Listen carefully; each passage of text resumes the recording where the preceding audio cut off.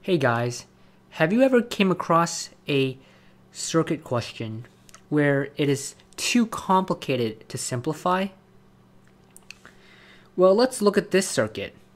As you can see, it may not be too complicated.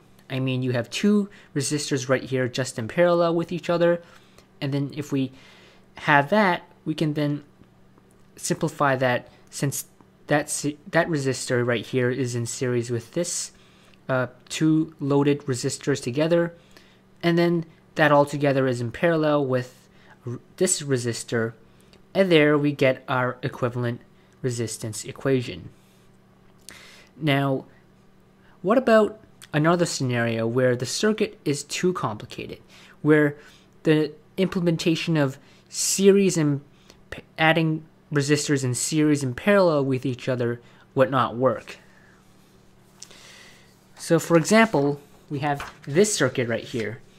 I mean, if we just utilize the knowledge of adding the resistors in series and parallel with each other, we can't come across any solution because, well, let's look at this. How could we do it?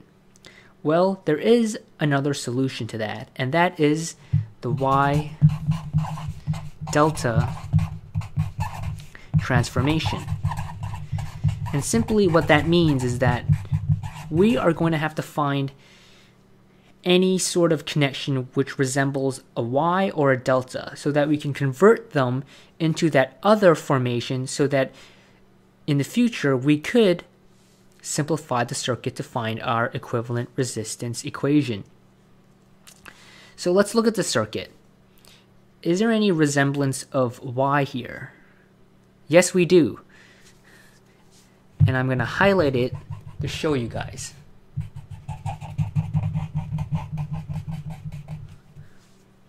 So here it is, R2, R3, and R4. This resembles a Y connection.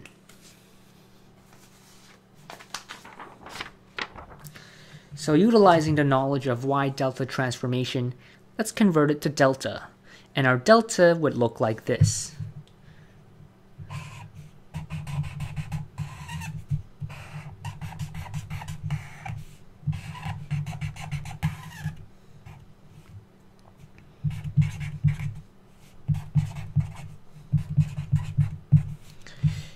And what I'm going to do is I'm going to draw a apostrophe here to indicate the new formation.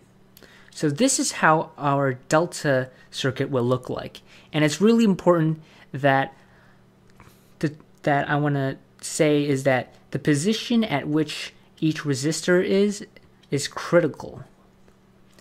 So my knowledge here is that the equivalent resistance of the formation is opposite of where it is. So as you can see here, R2 is right here. The new formation, it's at the right side of the circuit. Before it was the left side, now it's all the way to the right side. And vice versa. R3 is down here now, and R4 is up here now. Now, what I also want to highlight is how do we get these values?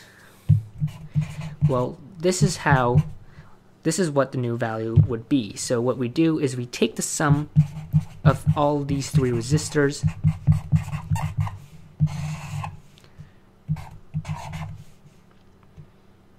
and we divide that by that resistor and we get the equivalent form of that. Consecutively, R3 apostrophe would be the sum of all three resistors, divide that by R3, and then R4 apostrophe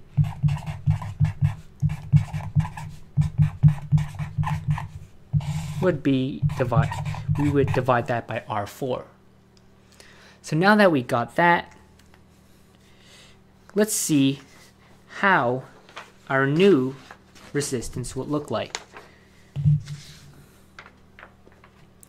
So let's draw it out, shall we?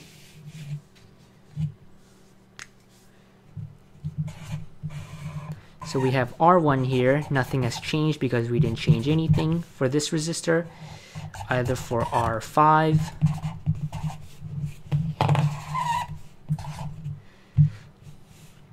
and then our new formation would look like this.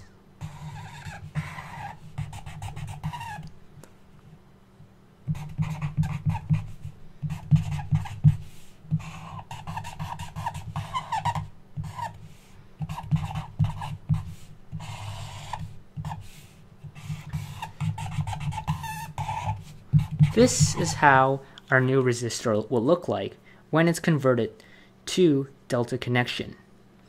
Now the question is, will this new formation be able to help us simplify and define our equivalent resistance overall? Well, let's draw this circuit a little bit more clear. So what we can do is that we can kind of reshape this formula a little bit.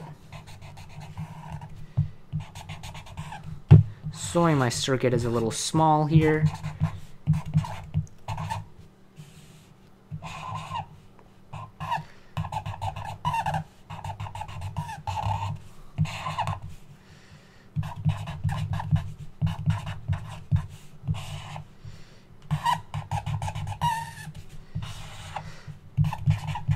So what we can see is that this is how our circuit is.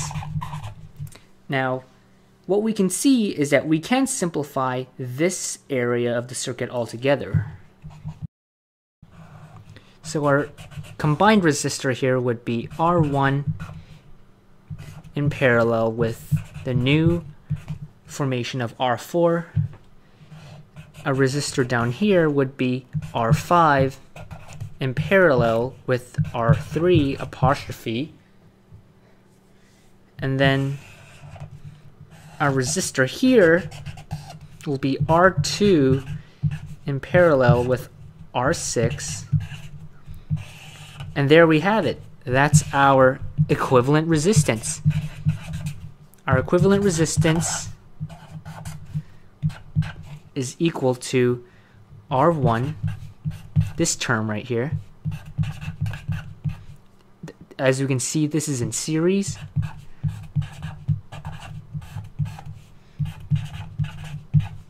And this whole term is in parallel with that. And voila, there is our equivalent resistance, deduced from a really complicated circuit. And just to highlight, these three terms are equal to the following initial values of the resistance when it used to be in this formation. So in conclusion, what is the method for simplifying a circuit throughout this video?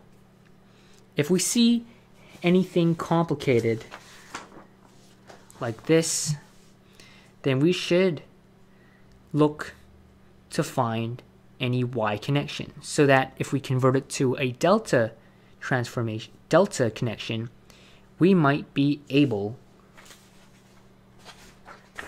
to simplify it and to find our equivalent resistance. I hope you guys enjoyed this video, and I will see you next time.